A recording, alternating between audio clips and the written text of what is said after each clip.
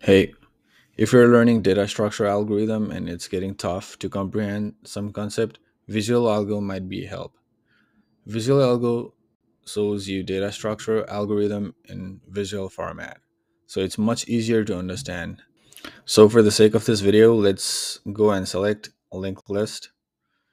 Um, in data structures, there are multiple operations that one can do like create, search, insert, and remove. Uh, so here we are going to select search. We are just going to see how search works on single linked list. And so instead of 21, we don't have 21 here in screen. So we are going to find 43. Once we hit go, we should be able to see a pseudocode right here, and we should be able to see a visual representation of how it works.